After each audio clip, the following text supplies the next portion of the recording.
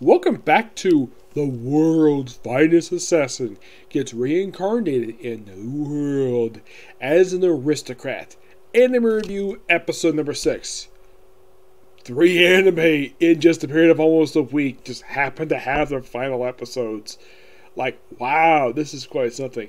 First, Dress from the World, then Michigan Tinge, and now this one. On episode 12 of this series, yes, episode 12, which is called Battle of Assassin. Yep, that's the name of this episode. This episode from the rest of chapter 22 goes to the entirety of 23 and adapts a portion of the epilogue for book 1. Yep, we pick up left off last week where Lou is basically reunited with Dia, where you see him like hugging her and him introducing himself to her father. And of course, basically, he kind of explains his plan. She's about to give a speech to basically announce that she's going to be playing the fact that she's possibly committing suicide. But then all of a sudden, a freaking spear comes out of nowhere, goes right through the freaking window, and goes right through the freaking wall. Who does this belong to? A guy by the name of... I want to be sure I get his name right. Centennial Marquez. Yes.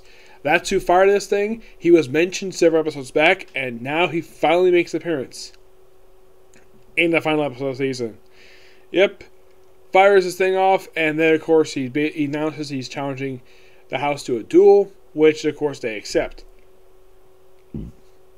Excuse me. So, we have Lou bringing the Count with him. That's Dia's father. So, they go and meet the Count. Before they go out there, he decides to make this metal spear and then launch it someplace. Where? Space. Fire it like one of the lasers that fire, one of the satellites that fire missiles. Very similar to it. So, he accepts the challenge, but he's not going to necessarily battle him one-on-one. Nope. Well, he does, but the whole thing of them introducing each other, that's from the book. Though it's slightly a little different, so he introduced him as Fur Marcus. Marchina. That's what I can think of. They do count the bit where they're distant relatives of the house. And he introduces himself, and of course, he notices that he's very polite. And even the slightly altered dialogue here is that he basically was strictly disciplined. Yeah, it's a slightly different style line of dialogue, but it's still good.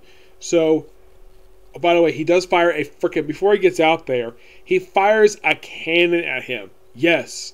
Making its first appearance since episode 3. And he is like, wow, it's been a while since I've seen that. Wow, it's the second time he's ever used it. Yep. Which they refer to as it's pretty much referred to as cannon strike. Yeah, it's based upon an old, early 20th century cannon that basically is equivalent to firing a freaking tank. Yes. And he tells them to cover their ears and open their mouths. Which, that doesn't make any sense to do, but I guess they had to do it.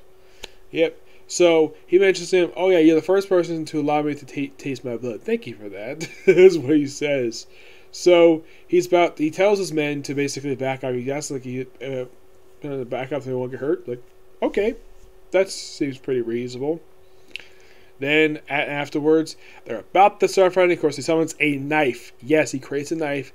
And then all of a sudden, at the very second, the missile comes right off the ground. They do explain a flashback of how the heck he made this thing. And it's based upon something he saw in his original life. Which is interesting. Before I continue here, I have to talk about the very start of the episode. Where apparently the goddess herself has decided to step into one of the jewels for some reason. And apparently that led into the events of the pilot episode. Which is quite interesting, the fact they did that. So after it's destroyed, then of course where Dia, of course he heals up his leg, not his gut per se, but he also is bleeding from the head, and then of course thinks he's going to die here, but no, here's Dia, the woman he loves, having to comfort him. And of course, basically, she thanks him for saving her life. Call about debts repaid. And then he kisses her. Yep, he kisses her. In case you're curious, though, did he do this in the book too? Yes, he did. And her reaction to it is spot on. Where she's like, "What are you?" Oh, and then she proceeds to make out with him too. Yeah, I don't remember if in fact the kiss they had a couple of years back, if that was canon per se, but this one definitely is. Now the next bit here is actually a bit of a change per se after that, where we have Lou and Dia, that when they go back to Lou's house, in the book they do it on foot. In the anime they do it via carriage. Pretty odd of it, they made this change, and you have Tarty, where she basically, we do have this brief cutaway where, and this is completely unoriginal, where Kane gets a note from Lou that this guy might be the hero, even though it really isn't. Yeah, the hero herself, it's a woman. She does not make an appearance until the last 30 seconds of the episode. That's when she finally shows up. The hero that was mentioned way back in the pilot episode finally shows up in the last 30 seconds, which I'll get to that. Mentioned with the hero, but don't worry that she comes back later. And apparently Tarty's been sleeping, like, not really sure why. She's basically with Lou's mom. In the book, basically, she's mentioned she was sleeping all this time. Here, they don't mention it at all. And then, of course, they have Dia and Tarty see each other. In the book, basically, they kind of have introductions for each other in the epilogue, which they completely cut that out. They cut a lot of stuff from the epilogue. It's like they have portions of the epilogue, but not the entirety of it. After she welcomes home, they basically cut to the room. It's slightly different dialogue here, where they did mention that Dia will be brought into the family as the younger sister to Lou. Mainly because of her youthfulness, despite the fact she's 3 years older than he is. Yep. And then, of course, right after this particular thing, then we cut to, looks like a school. We see a carriage pull up, and then we see So walk out, who just happens to be the hero. Epina Ranhan. Yes, that's the person's name. In the book, she does not make an appearance until book 2 of the series. Yes, that is actually her first appearance in... Her first appearance is in this very book right here. And if you're curious what the heck she looks like, that's her. That's the hero. Despite the fact it looks like a guy, it's a woman. They reveal this in this book right here, which I hope they actually get to it. I hope they get a season 2 out of this. I hope so. Yep. But yeah, there's all these episodes adapted this one book. They didn't finish that in the epilogue per se. They might adapt that later on as an extra or whatever. But I hope they do. But yeah, this is absolutely really good episode. And I do recommend checking the series out. Okay, so excuse me, that's it for Circle Review.